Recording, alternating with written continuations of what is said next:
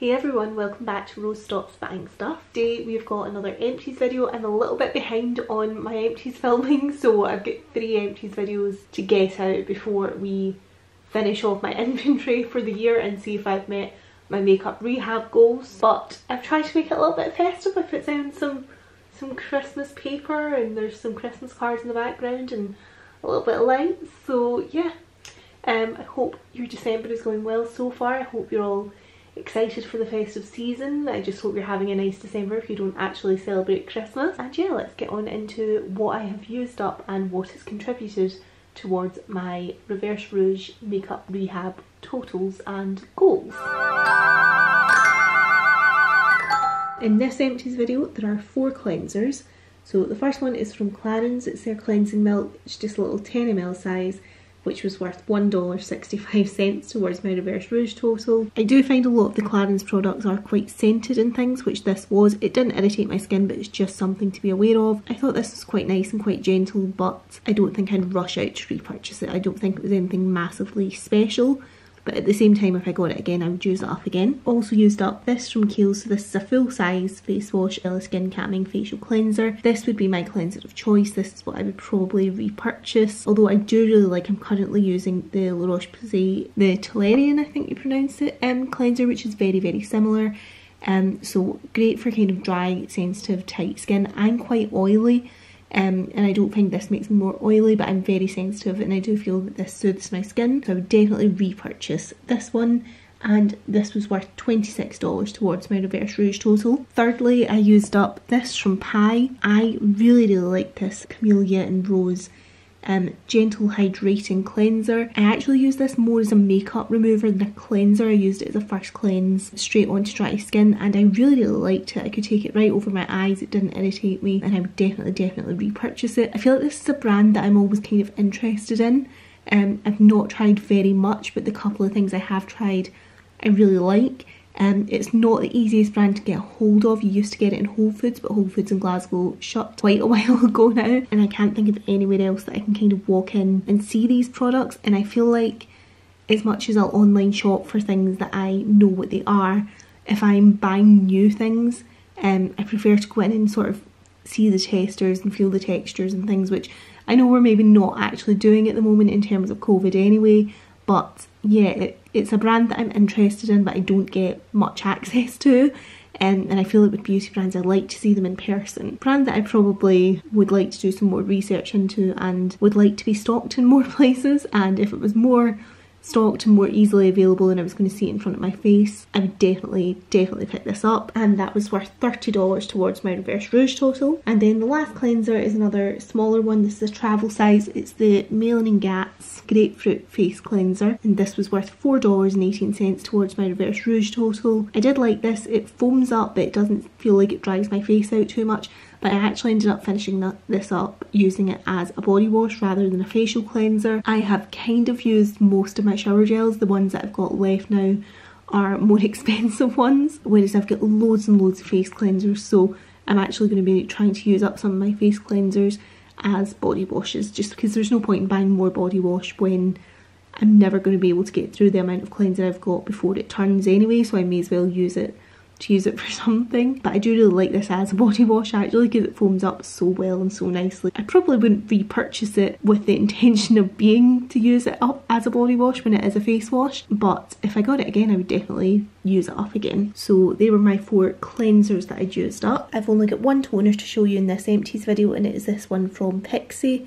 I did like it, but I really like the Kiehl's Vitamin C brightening toner, and that's the one that I would pick to repurchase over this one. However, I used this up and it was worth $10 towards my Reverse Rouge total. I finished up 3 serums within this Empties. First one is the Ordinary Hyaluronic Acid. It was worth $16.10 towards my Reverse Rouge total. I've already, I think, talked you through the replacements of these, because I replaced that with the Kiehl's Hydrating Serum, which is the one that I'd used before, and I really liked it, and I wanted to give the Ordinary one a go. I wanted to give, you know, a chance at a more kind of budget friendly replacement, but I felt like I just didn't love the texture of that one. I felt like it was quite sticky, so I just went back to the Kiehl's one. However, I mentioned that in my August money diary video, and somebody left me a comment. Wait till I just try and find it so I say the right thing here. They'd suggested the Ordinary Marine Hyaluronics, which is a very thin watery consistency and much nicer, in this person's opinion, than the sticky consistency of the one that I'm showing you. So just the normal hyaluronic acid, that's the 2% plus vitamin B5. I mean, I finished it up and I would use it again if I had it again and I felt like it was effective. I feel like the Kiehl's one does more because it is that retexturizing as well and plumping rather than just hydrating, whereas I felt like the Ordinary one did just hydrate. But I feel like when I've finished my Kiehl's one, I'm going to go and try and track down the Marine Hyaluronics one from the Ordinary, because I feel like, you know, may as well give it a shot. So I don't know if I'd rush to repurchase this particular one, but obviously I'm not put off the brand, and if I had it again, I would use it up again. In terms of a vitamin C serum, I finished up this one from the Inculus, which was worth $14.99 towards my Reverse Rouge. I can't remember if this is the first or the second one that I've shown you that I finished up, because I finished this already and repurchased it, so I'm not sure if this is the second one or not, but obviously that kind of speaks for itself that I liked it enough that I purchased it again. When I finished this one, I've replaced it with one from the Ordinary actually, just to try a different vitamin C. I feel like I am just kind of, unless something really blows me away, I do just kind of like chopping and changing and trying new things. But obviously I'd gone through 2 of these by the time I switched to the Ordinary one, and I would definitely go back to it. I just kind of fancied a change. So yeah, nothing bad to say about this. I did like it, and I did repurchase it already, and I would repurchase it again with no hesitation. And then the last serum that I've finished up in this Empties is the Estee Lauder Advanced Night Repair. So this was worth $103 towards my Reverse Rouge total. This is the one serum that I don't actually chop and change with. I have kind of consistently repurchased this serum for years. I have already repurchased this one. This is one of those serums that if I was totally honest, I'd be like, I'm not sure what this exactly does for my skin, but I just know my skin looks better when I'm using it. I've gone through phases of not using it and my skin just doesn't look as nice. I feel like it helps any kind of breakouts, it helps repair them better, it helps keep my skin smoother, clearer. It just helps my skin, but not in a way that I could honestly say that I feel like it targets a certain thing. It just kind of does a nice all-round job, and I feel like if I was only going to use one serum for the rest of my life, that's the one I would pick. I've already repurchased that one. On to the eye products that I've used up. First of all, I finished up this from Origins, their 3-part Harmony eye cream, which was worth $69. So this was it was a 30ml eye cream, and usually an eye cream is 15ml. But if you look at the inside of this was actually 2 eye creams, so you got a day eye cream and a night eye cream in it. So although it was much more expensive, it was kind of the equivalent of 2 standard eye creams that you would have bought individually and probably spent more money on. Anyway, I really liked the nighttime eye cream in this. I felt like the daytime one was quite similar to the Origins Ginseng eye cream, which I'm not a massive fan of, and I feel like it kind of exacerbates my eczema. So what happened was I actually finished the night eye cream much quicker, because as soon as my eyes were a little bit sensitised, I couldn't use the daytime one in this. So it took me a while to actually finish it, and I wouldn't repurchase it for that reason. But I really like the nighttime eye cream, and I think it's such a good idea having your day and your nighttime eye cream in one pot. If I had got along better with the daytime one, I would definitely repurchase this. One that I will repurchase is this. So this was actually a deluxe sample. As you can see, it wasn't one that I purchased in the first place. This is from Algenist, and it is the Elevate eye cream. So I had 3 of these deluxe samples. Obviously I've only finished one in this video. And it was worth $24 for this 5ml, so it is obviously an expensive one when it's full size. I feel like this really firms up my eye area. So I'm in my late 20s, so I do feel like I do see a difference with firming products now, but I'm still not obviously really far into the aging process. So I feel like if I'm seeing a difference, then that really speaks volumes about how effective it could be on skin that is even looser than mine. So I would definitely purchase the full size of this eye cream. I'm saving my last deluxe sample of it for like the last eye cream that I used from my stash, because I love it so much. Absolutely love that. Really highly recommend that one. And then I finished up 2 eye masks. One of them was this one from Garnier, which was worth $3 towards my Reverse Rouge total, and it's just a little bit like a sheet mask, but it's just for your eyes. So I really like them. Obviously I don't think there's really any long-term benefits, but before a night out, or you know, if you're getting pictures taken or various other things that we're probably not actually doing at the moment, I think these are very effective. Or even if, like, because I've got eczema and things around my eyes, it's just nice to have that sort of intense boost of hydration every so often. So I finished up that one. And then on a similar vein, I finished this one from the Creme Shop. So my friend Lindsay actually got me these for my birthday last year, and she got them because they were like masquerade themed and it reminded her of Gossip Girl, which is my like go-to TV show that I've binged so many times over. And I actually really like these. So she got me a pack of 3. Each one was worth $4, so this individual one is worth $4.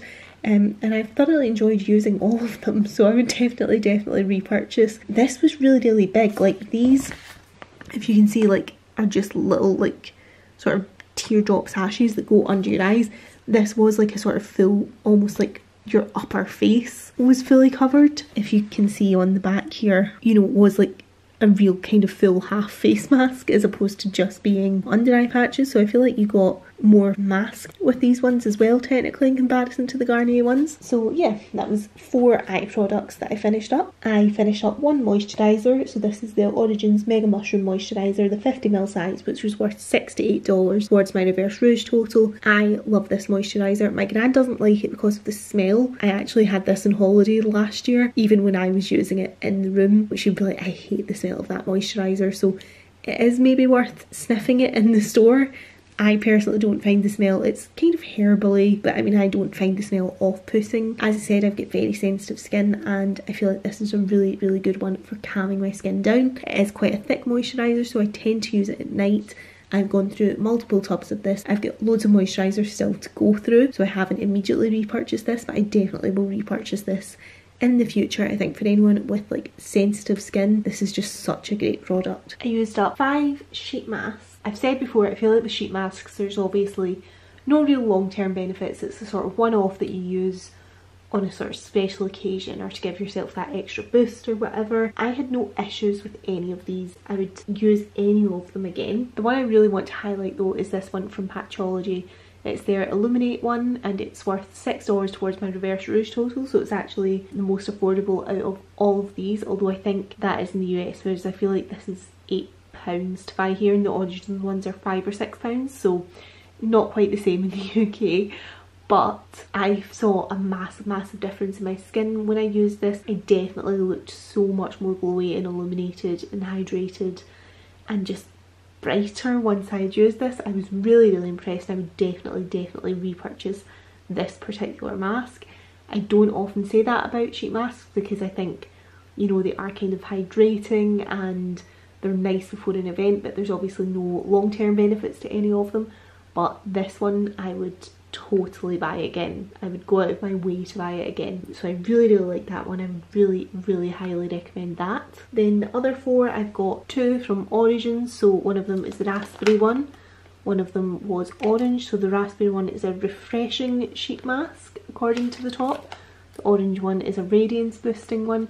I mean, I feel like these both definitely boosted my skin. They hydrated it, they made it look better because they gave it that intense hydration. I would definitely use them again. I've gone through a few of these in terms of like when I've been shopping at Origins in the past. I've tended to chuck a couple of these into my basket because they are only I think £5 or £6 to buy. I like these and I'm sure I'll end up with more of them in the future. These were worth $7 each towards my Reverse Rouge total. The most expensive one was this one from SK2. So this was worth $16 towards my Reverse Rouge total. I did like it, but if I'm honest, I just don't think I would ever actually spend that on a sheet mask. I feel like I've just said it so many times, but there's just no long-term benefit to it. So it's not something that I want to be spending $16 a time using. I feel like even the Patchology one at £8 for me to buy in the UK feels like, oh, it's a lot of money, but I do see a massive difference in my skin having used that one. But even if I buy them to use them in the future, they'd be my special occasion sheet masks. I don't think I would ever be investing in like super high-end sheet masks like this SK2 one. Having said that, I really like the Sarah Chapman one, but I think they're £40 for 4, so they work out about £10 each, which is probably the absolute limit that I would go to. But yeah, $16 for one is just not what I'm going to pay for sheet masks. And the last one from Uzu, which was worth $8 towards my Reverse Rouge totals. This was a nutrition one. It says nutrition. I think really all any of them do is give your skin some really good hydration, and that kind of makes your skin you know, brighten and plumpen and whatever as an add-on to that. And I did like it, and I would definitely use it again if I got it again. But $8 towards my Reverse Rouge total, you know, I think I'm much more likely with sheet masks to buy a box of like 10 sheet masks for £20 or something, rather than buying them individually at like £8 a time or whatever. I don't foresee me repurchasing this one, but if I did end up with it again, I would happily use it again. In terms of body wash, I used one body wash up from Davines. It's the SU Hair and Body wash worth $24 towards my Reverse Rouge total. So this is from their Sun range, so it's a very, very hydrating one. And I did really like it. I really like the smell of it. So I would definitely buy it again next summer and use it up again. I also used up this. So this is from Origins, and it's their Ritualitea Matcha Madness. Now this is actually a body mask, but I just found I really wasn't using it as a body mask, so I used it almost just as a body scrub in the shower. This was worth $36 towards my Reverse Rouge total. I wouldn't repurchase it, just given that I ended up using it as a body scrub rather than actually as a mask.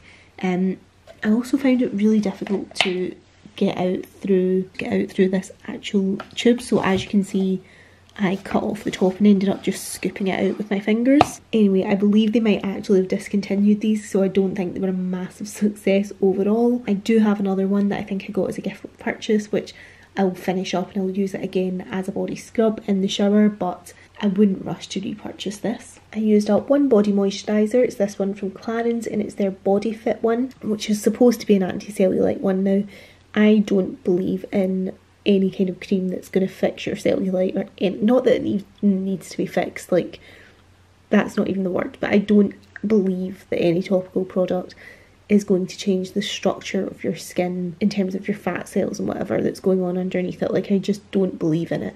However, as a body lotion, putting its cellulite claims aside, I really, really enjoyed this, and I would actually like to repurchase it. Quite expensive, because this is an 100ml and it was worth $32.50 towards my Reverse Rouge total. But as you can see, the 100ml is like a travel size, it's not the full size, so I'm not sure what the actual full size is. Obviously it's going to be quite expensive, but I did really, really like it. It had a nice sort of tingling sensation to it that I really liked. So yeah, I really liked it in terms of the texture and the sort of tingling sensation that it gave. I just really enjoyed actually using it as a body lotion. I really, really liked it, and I would repurchase it. I used up two foot products. So one of them was the Kiehl's Intensive Treatment and Moisturiser for drier calloused areas, which I used on my feet. So that was worth $26 towards my Reverse Rouge total. It was a very, very thick balm that did take ages to sink in, but I did feel it was very, very good at moisturising my feet. I don't know if I'd rush to repurchase it again, because I feel like there's other foot creams that do a similar job, but I did like it, and if I got it again I would use it up again. However, I feel like the thing is, I've put a lot of time and effort in the past into these moisturising creams, and I feel like it's the other product that I've finished that actually is what makes a difference. And this is the second one of these that I've used up this year, and this was a repurchase. I think I'll have to hold the camera, so excuse me if it shakes. So this is from OK, and it is their exfoliating foot peel. So this was my second one that I used up. This makes such a difference. I am so impressed with this. I repurchased this to replace it, so you'll be seeing that in my next Money Diary video.